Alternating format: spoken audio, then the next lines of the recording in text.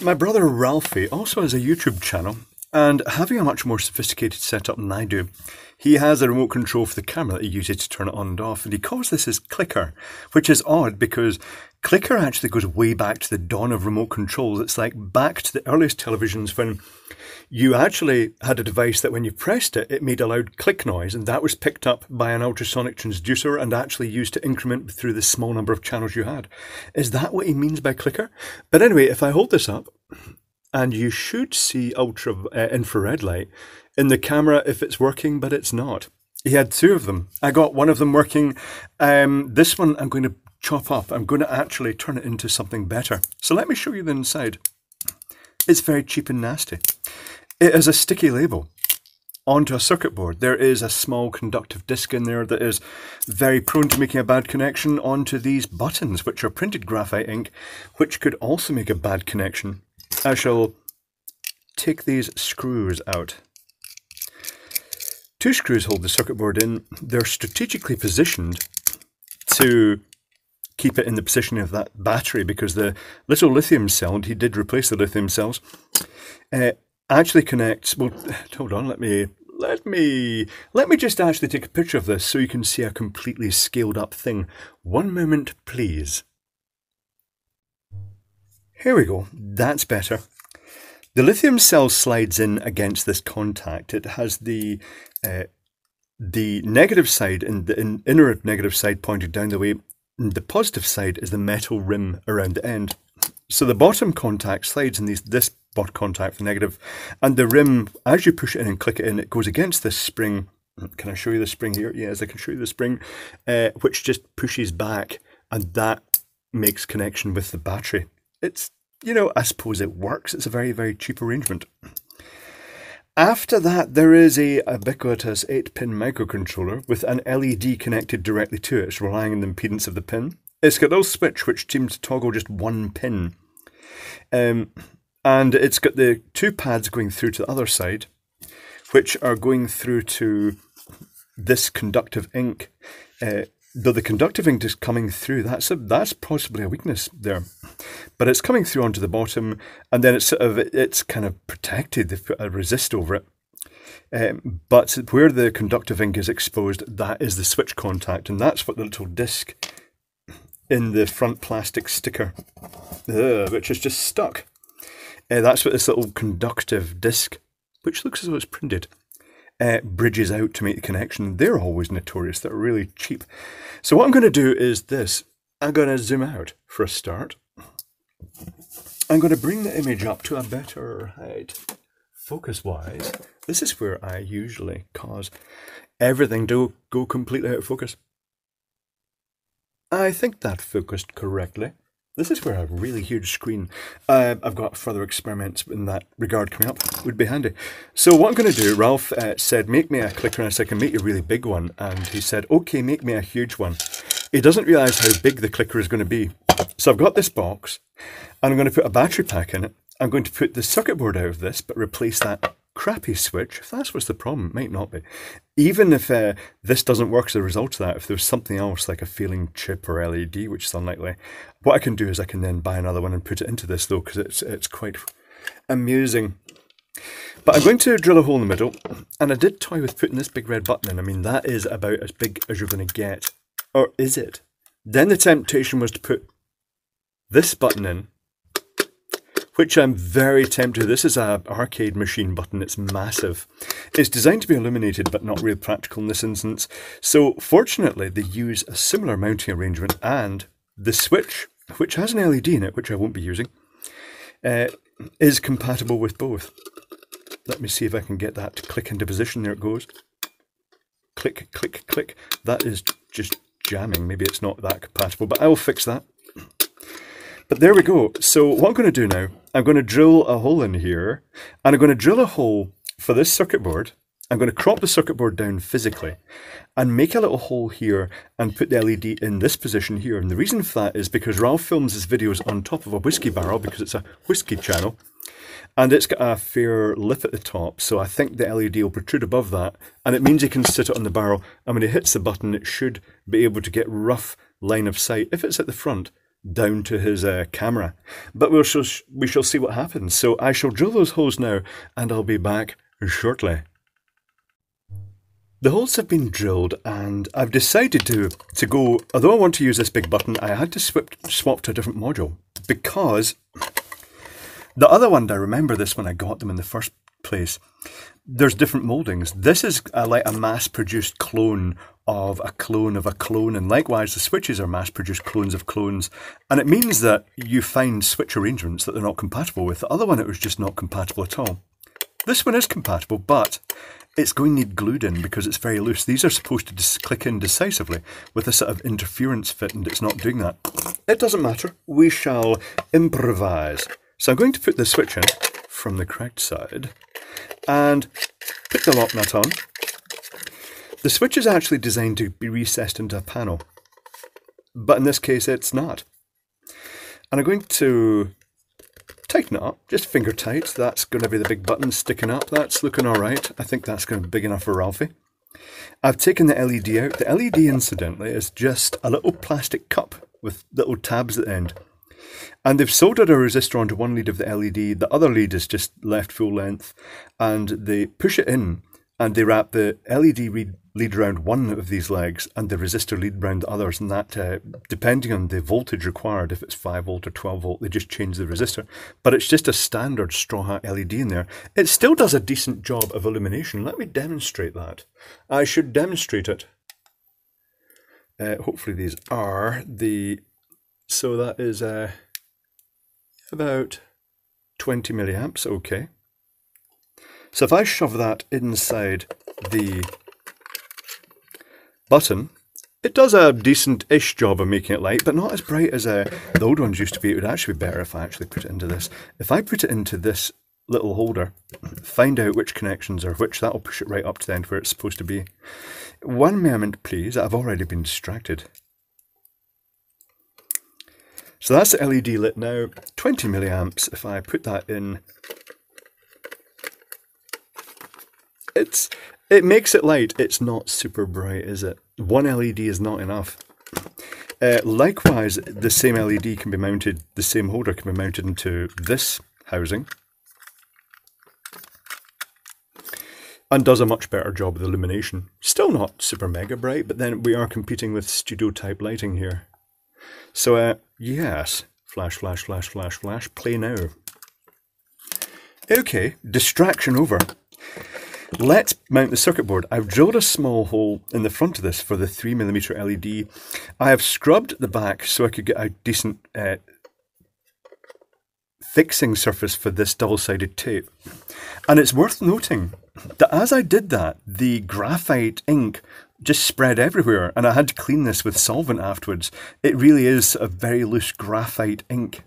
So that makes me wonder if part of the problem with these keypads is squishing of the graphite between the contacts, giving problems. I'm going to put this in. I'm not sure if it's the correct thing to do at this point, and actually it's not the correct thing, but I've started, so I'll finish. I'm wondering how I'm going to get a decent connection onto these pads because they have the residual of the graphite on them. I'm going to try scraping some of that off now. One of the things that also came to mind here with this graphite, I shall try flowing solder and it might not work.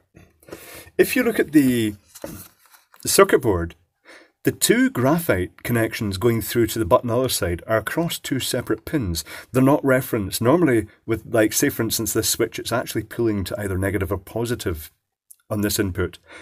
And with these ones I expect the same thing, but it does suggest this may be a dedicated infrared remote control chip with the facility to drive that LED at high current and also to drive a small matrix for like multiple inputs, maybe about, say for instance, 4 or 5 buttons. Not really sure. I'm going to scrub that pad again, then I'm going to try flowing solder in it. If the solder doesn't flow in it, I'll have to clean it more because the graphite may actually cause an issue there. I shall soon find out. I shall try soldering it right now. If the worst comes to the worst, I can delicately tack directly onto the circuit board pins. What's going to happen here? Is it going to take solder in that pin? It's kind of taking solder in that pin. It's not inspiring. What about here? I'm impressed with that. I'm not overly impressed with that. No, I'm not. I've actually just wiped the pad right off. Excellent. Right, onto the chip it's going then. Oh, this is where it's going to get very, very footery. Do you really want to see me screwing up? Yes, you do. Right, tell you what, let's do that. Let's screw up. So I'm going to use purple wires leading up to the positive and negative, not the positive and negative, but the switch. So I'm going to tin them. And I'm going to flood some solder onto that, the pins of that chip. This is where I should really zoom down. Let's see if we can screw this up royally. So I'm going to twist these wires and I'm going to pre-tin them. Then I'm going to put a little bit of flux on that chip. I'm going to flow some solder on and hopefully not completely make a mess of this. But you know what? If I do, I do. Ralph's getting a new big button clicker no matter what happens. I'm twisting the wire in this and it's just not twisting. It smacks of that copper coated aluminium, but it's not. This is proper copper. Why is it doing that? It's just maybe I'm twisting it in the wrong direction for its original twist. So let's tin that wire, whereupon the insulation immediately recoils back as it so often does. And I shall attempt to flow some solder down onto these pads, which is just a disaster with this size of solder iron. Yes, it is a disaster with this size of solder iron, but I have no regrets. Then I'm going to splooge some flux on. Watch me squirt far too much flux out of this. I'm going to put at least 1 micropole of flux on this. Where a pole in flux measurements is approximately 1 litre. So let's see if I can flow this down. Is this going to work? Yeah. What I don't want to do is bridge it onto the wires next to it. I think that may have actually just gone on. Is the other one going to go on, or is it going to just ruin the whole party? The other one soldered on too. Wow. My hit and run soldering is actually getting quite good. I'm going to actually look at that with a magnifying glass, and the magnifying glass says that's pretty damn good, I have to say. I mean, no, it's not, but it's pretty damn good. Now I'm going to add so this is going up to the button, so I'll crop these the same length and strip them. Now this is where it would have been really handy if I had Ralph's camera here to test this on, but Ralph can test that in his own channel. I can at the very least see on this camera if the infrared's coming out, because most cameras can see the infrared as a sort of dull purpley glow, because it just hits at least some part of their spectrum. What do I want here? I want red and black. I want red and black. So maybe I should put this into the battery holder first. Let's zoom back out for this, because so you can see what's happening. For the battery holder, I've chosen a Poundland Special. I've chosen one of these little holders. I'm going to remove the switch completely because I don't want the switch in there. So I shall desolder that. Let's just hoik that out using inappropriate means. And I shall desolder that contact. And I shall also hoik this out. Excellent. And desolder the wires off them. Like this. That way the switch is not going to give problems. That's getting very hot. This is not surprising because I'm holding a soldering iron against it. Chap. These are quite nice. These are from Poundland. They actually look okay. I'm now going to solder the negative wire onto this one. So let's strip this. If you don't want to see this, you're welcome to fast forward at any point. It's the joy of YouTube. Freedom of viewing control. I'm not sure that many people would choose to add such a massive button onto their camera right enough. Let's solder this on long ways. Is this how I want to do it? Probably not, but I'll do it anyway. So that's a negative And I shall solder this one onto the positive.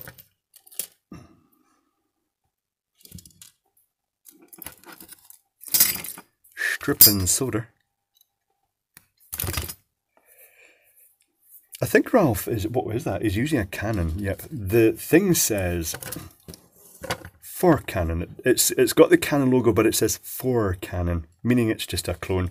Ralph bought it thinking it was the real thing, as he does, as many people on YouTube do, on eBay do, buying the deceptively convincing clones. Let's see if I can not burn my fingers this time by doing this. That's me mating lead-based solder onto lead-free solder. Nice. It's a hybrid made in heaven. Now I'm going to put that contact back in. I'm going to fold that down. I'm going to loop the wire. Oh, where can I loop it through? I shall shove it through the hole. So that's a positive. I'll just ram it down there. And the negative, I shall put in here. I might have to just kink that down just a little bit.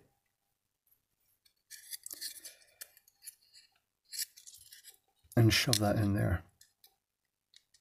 Not the best battery holder, but let's face it, it's not worse than the original one, which was a spring against a CR2032 battery. I'd guess the chip is optimized for that low voltage, and it's so close to the LED voltage that it'll be able to drive that without current limiting resistors, just by the sort of MOSFET impedance. Okay, let's pop that through there. Then it's decided to route itself. That's okay. Or route itself. Let's shove those in. Excellent. Rightio, so that is the battery holder. Let's get these wires, and the battery holder is going to go in the base wherever it fits, really. So I shall now crop these wires to roughly, actually I shall keep them at the length they are. That seems reasonable enough. And I've marked the connections with dots on this just to remind me where they go.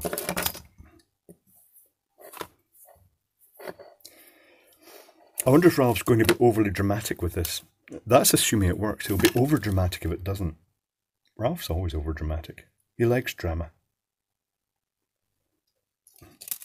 I was going to say something else there, but I thought that is bitchy brotherhoodness, so I won't.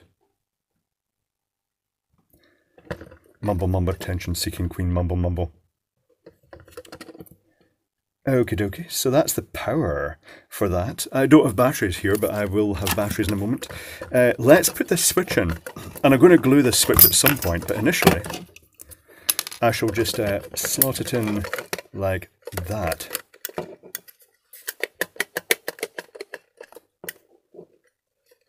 Yeah, that's going to require a bit of tweaking, or I'm going to try other switches as well.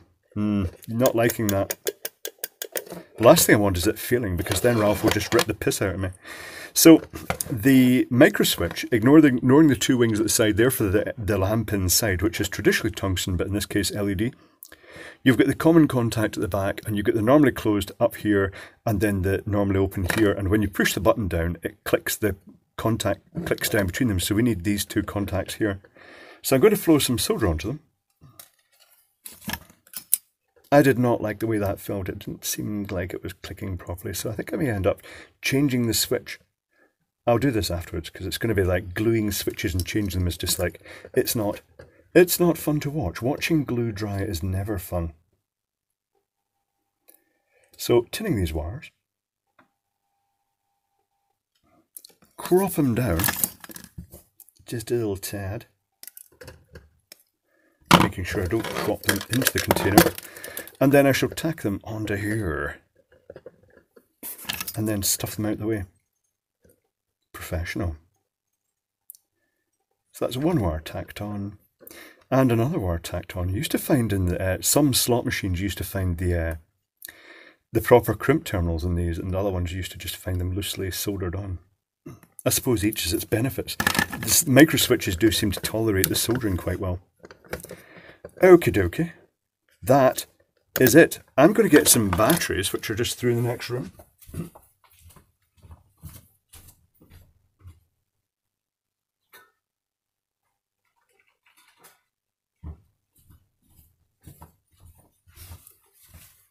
Poundland's finest Kodak who went bust alkaline cells.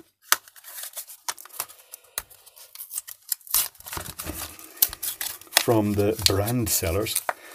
Let's hope we get the polarity right. I think I got a polarity right. Is this going to work?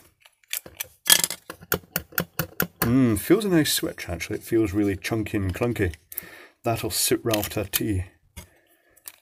It's a sort of also used as game show switches, so is it going to transmit? Well, that's a bit disappointing. It's not. I'm going to have to investigate this further. Is there a further problem with these?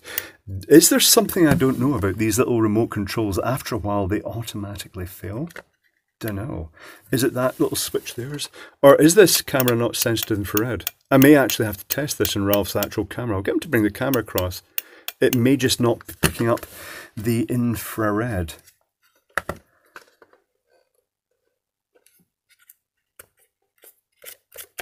But so far, right, okay, we'll see what happens. We shall see what happens. I think I'm going to reflow all these solder points as well and see if I can find anything wrong with this, because I would have thought I'd have been able to see the infrared. Right, tell you what, one moment please. Problem solved, at least I think it is. Can you see it flashing now in the middle? If you take a look here, you'll see that very brief flash. I think it just sends a single burst of a single code. I was expecting it to be a continuous stream, but perhaps I was wrong. Only one way to find out, and that is to give it to Ralph. So I'll let you know what happens in the description down below once Ralph has tested it out properly. But now I shall put it together. One moment, please. So to stick the batteries into this, I'm going to use this typical, it's a really common thing. It's a abrasive pen. You get them in brass wool, you get them in steel wool in this case, and you get them in fiberglass. And I find it really useful just to use it to scour up the plastic, because that gives a much better key for the double-sided tape. So I'm going to use a bit of foam double-sided tape in this. And likewise, he said, wiping with greasy fingers, which doesn't help. The back of this, I'm just going to put a pattern on it. I'm just going to swirl it around just to give it a sort of rougher texture as well, because it's always tricky sticking plastics. They have that waxiness, the plasticizer can come out of them, and it can cause problems with adhesion. Sometimes it's better just to actually put in foam pads that press things into a secure position. So I'm going to stick some tape in here. Because there are channels already in the side of that box, I'm going to use just a couple of bits of double-sided tape. Wow, it feels all Blue Peter again. Blue Peter. A kids show in the UK in the past. So I'm going to stick one pad in there. And one pad in there. And then work out. I'll peel these covers off, the protective layers, to reveal the adhesive. And then I'm going to work out which way around that battery pack's going to go. This could be, that could be there. Yeah, that looks alright. I'll put it in this way. Fitting in with all the other hardware in here that kind of gets in the way. Is that going to work? I might add some extra layers of tape. No, it seems to have stuck. So all I need to do now is pop it together and then give it to Ralph for testing and see how he gets on with his new remote control button for his camera. Is it going to be visible?